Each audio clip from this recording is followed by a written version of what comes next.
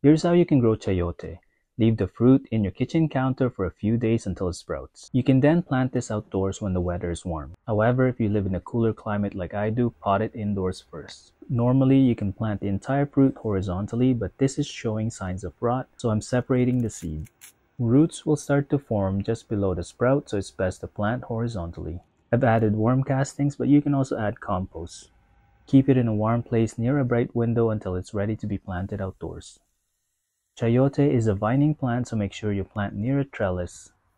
The younger green fruits are best eaten fresh, and ripe ones are best for cooking. It's mild in flavor, crunchy in texture, and a cross between apple and cucumber. So the next time you find chayote fruit in your local store, give it a try.